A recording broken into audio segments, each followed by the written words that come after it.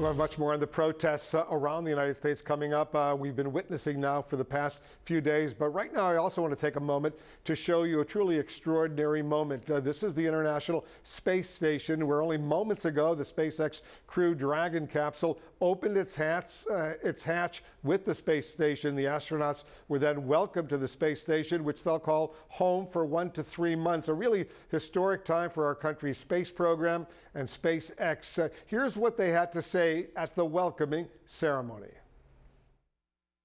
It's obviously been our honor to be just a small part of this. We have to give credit to SpaceX, the Commercial Crew Program, and of course NASA.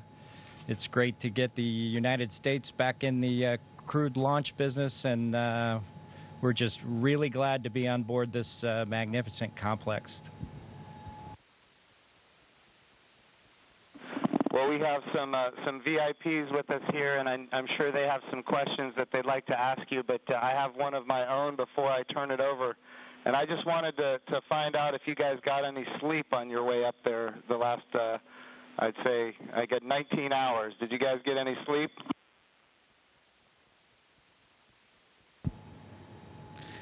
Yeah, I think a lot of folks in Hawthorne were asking the same question, sir, but we did get probably a good 7 hours or so opportunity for sleep, and I did succeed at sleep, and Doug did as well. So the first night is always a little bit of a challenge, but the Dragon was a slick vehicle, and we had good airflow, and so we had a excellent evening, and just excited to be back in low Earth orbit again.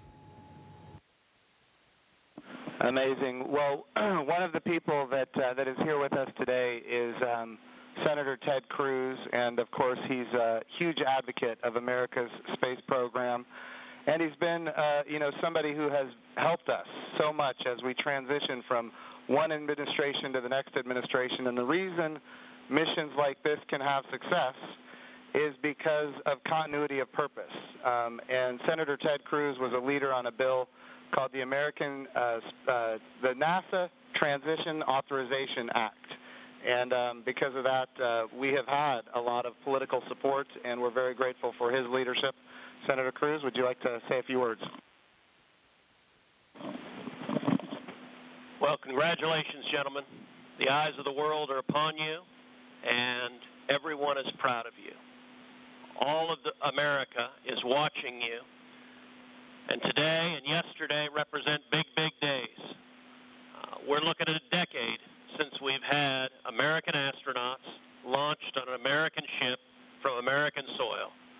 And I can tell you, I sat with my wife and kids in our living room watching on TV yesterday, and I suspect we did what just about everyone watching did, including both of you, which is held our breath as it took off.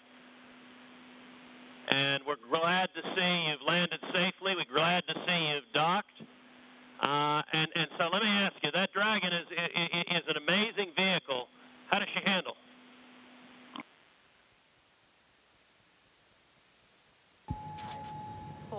It flew just like it was supposed to. And as you know, this is the first time a commercial spacecraft has taken astronauts to the International Space Station. Yesterday's launch was the first time we've had a launch on American soil in nearly a decade, a thrilling moment in space history and the possible dawn of a new age in space travel.